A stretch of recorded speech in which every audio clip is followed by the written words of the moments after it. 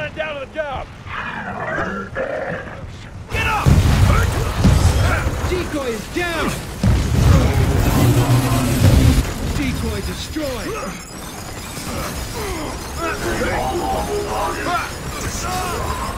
Decoy is down!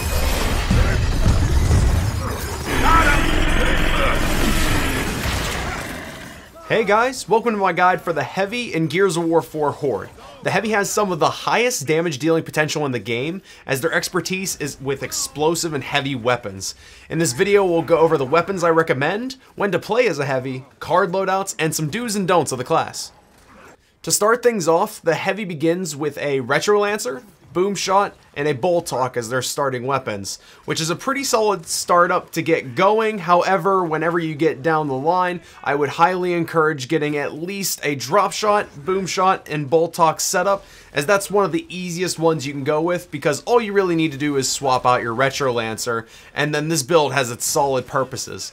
The Boom Shot is great for taking out clusters of weak enemies like trackers and juvies. They'll all start balling up, especially if your engineer builds a decoy. You can shoot right at the floor of them and get a lot of kills really quickly.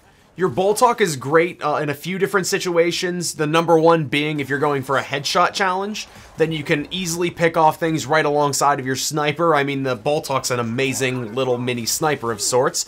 As well, if an enemy ends up getting a little bit too close for the comfort of your explosive weapons, you can take a step back and just shoot them with the Bolt Hawk. It is a very powerful weapon, regardless of boost, just based off of the way the Heavy's built. And then you have the Drop Shot, of which is the single most powerful weapon in the game. It kills everything. It is a non-stop killing machine against everything on the planet. So you can use that against everything else.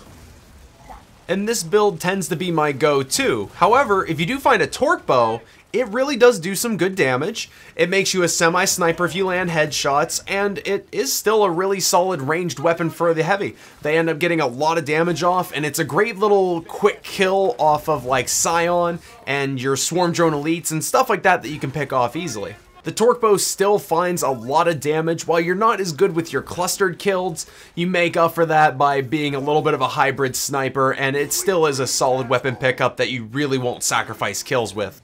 But regardless of what you pick for your secondary weapon, your main weapon is going to be that Drop Shot. This thing kills and devastates. You'll hear me continually say it is the strongest weapon in the game, to the point where a Hammer of Dawn, you know, the weapon in the story of Gears that killed billions of people and basically ended the world,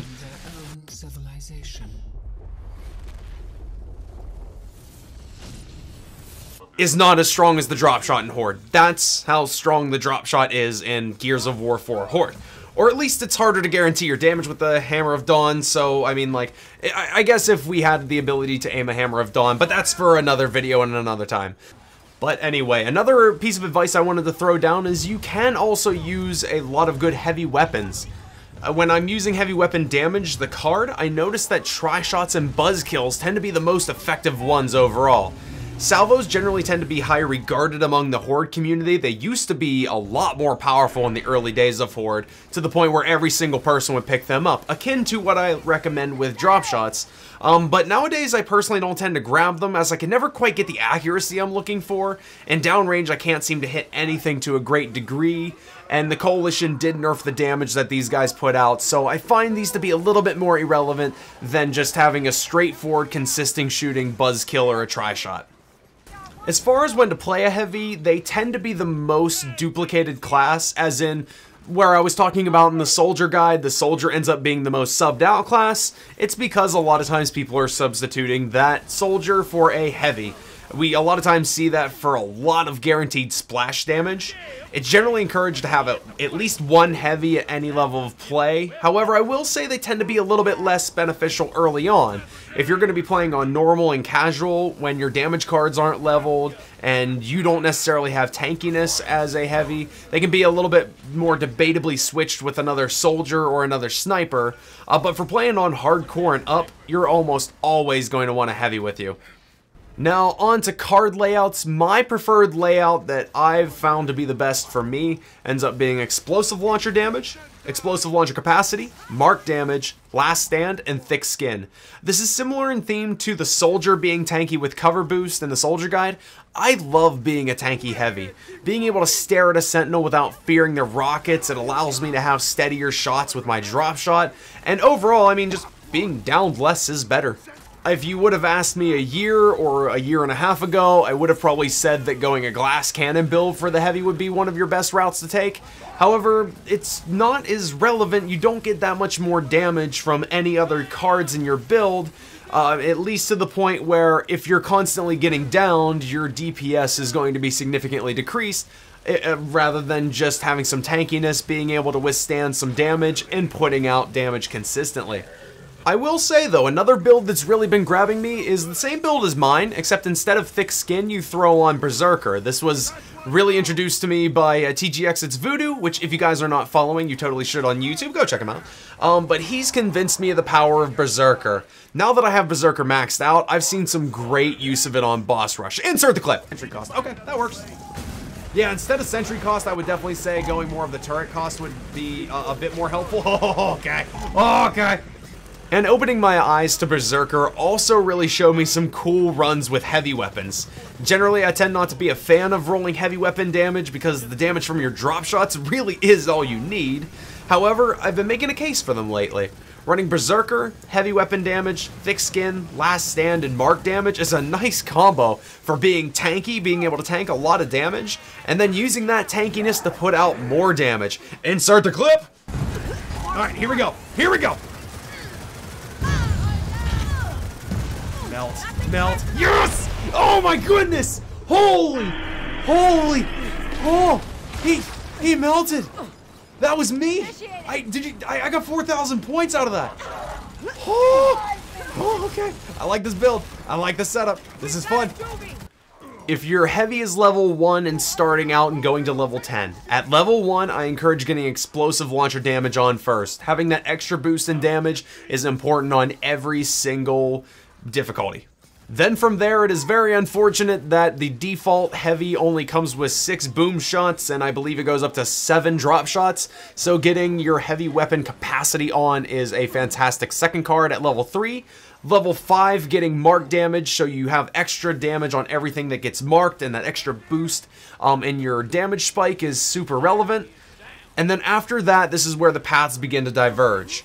Realistically, I think thick skin is an easy one to go with at level 7 for that extra tankiness, as well as then it's easier to level up than last stand. So you can get a maxed out thick skin and have that on earlier, and that ends up being more relevant, especially at level 7. You're probably going to be playing on hardcore and maybe some insane, of which being able to withstand a drop shot's explosive radius and some sentinels is a fantastic feature to have. However, if you do end up having the scrap to throw on last stand first, that is a little bit of a better option because of the extra diversity. You can withstand not only explosions but bullets.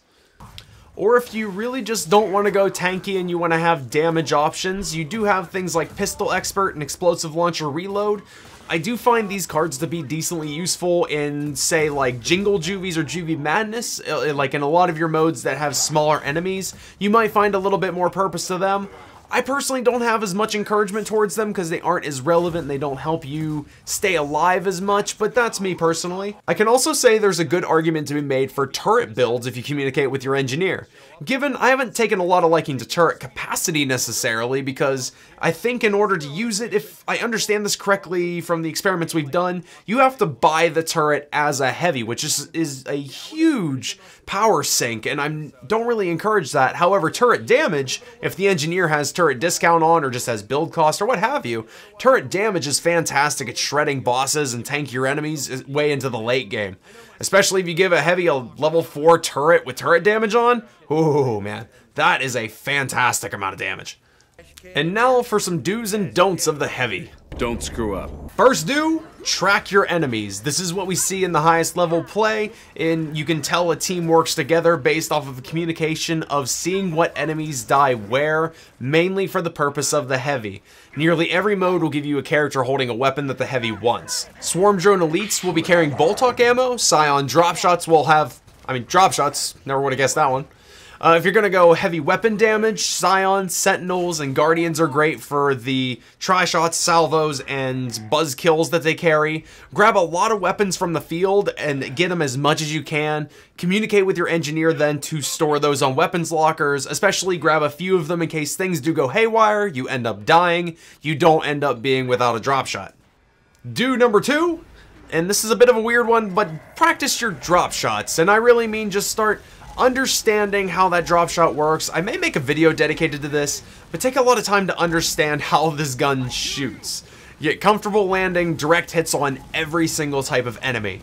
Many enemy types are really easy to land headshots with and get direct hits with, but then you've got enemies like Kestrels, Snatchers, Guardians, and Sentinels out there that can be a little bit tricky. This is where you're going to want to pay attention to that line the drop shot gives out, understand the way the enemy moves, and then just stay calm under fire. I see a lot of people that end up panic shooting the drop shot, and there are situations that definitely call for that, but a lot of times panicking whenever it's very unnecessary and you waste a lot of ammo.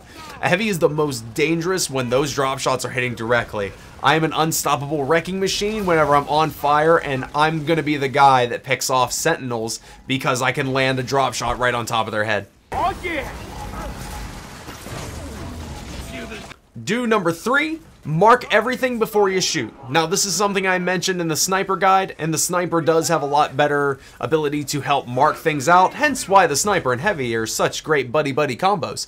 But you are the biggest benefactor to marking those enemies. Everyone on the team should be marking, and one of the reasons is so whenever you use your mark damage, you throw down extra damage on everything you hit. And whenever you throw down extra damage, your multi-kills get bigger, the bosses go down faster, friendships get stronger, and the world becomes a better place. So mark your enemies. For the world's sake. And do number 4, this is more of just a small gesture, but also just a really good sign of teamwork, and it helps out everybody overall. Remember your soldier. So, like, I always encourage picking up a drop shot and swapping out your Retro Lancer. If your soldier's running an assault rifle build, they could really use that Retro Lancer. Make sure to trade it out with their Nasher or something like that, and then use that Nasher to pick up a drop shot and just leave the Nasher somewhere. Sorry, Nasher. I mean, you could also swap that out to the Scout, but that's another discussion video for another time. And now on to the don'ts. Don't number 1, don't frontline. You can get tanky, but you're not that tanky with those last stand and thick skin cards. The cards are great for surviving damage thrown at you, but going as far in as a scout or a soldier with cover boost on doesn't bode well for you. Your weapons all have decent range while you're at it. Take some steps back for your safety because the team needs your damage. Having that extra risk just to get a few extra multi-kills a lot of times ends up not being worth it. They're almost like they're a midliner of sorts, where you have your sniper and your engineer in the back line, your scout and soldier can play a little bit farther up, and you are kind of the mid-grade of sorts. Don't number 2, and this may seem silly, but I see a lot of people doing it, is don't mistake what your Berserker card works with. It works with launchers and heavy weapons. Launchers referring to just your boom shot and your drop shot. Doesn't include torque bows, doesn't include other things, it is just those weapons. If I'm rolling Berserker, I don't want to touch my Boltok when I need to be dishing out damage. It just gets no bonus. Admittedly, there were times when I was experimenting with Berserker builds and I realized that I didn't read the descriptions. Just don't make my mistakes. This is kind of the don't be Cherry, but I've gotten better at this. And don't number 3, which is the biggest one that I see happening so often, more than anybody's proud to admit, is don't blow yourself up. Don't screw up. Start understanding good movement behaviors to get away from things like trackers and juvies whenever they get right up next to you. This is when you switch to your Boltok in these scenarios and get a close range kill, or you dive away, run a bit back, watch them get distracted, and then fire your boom shot or your drop shot. I see a lot of people blow themselves up more than I'd like to admit. This is where thick skin is also a godsend. So if you want to be a little bit more daring, take a little bit higher risks, this is also where I love unloading on pouncers at point blank range, because thick skin and last stand together. This is why it's my favorite build, is because I will point blank them and it's entertaining and it's very fun. But then I don't die.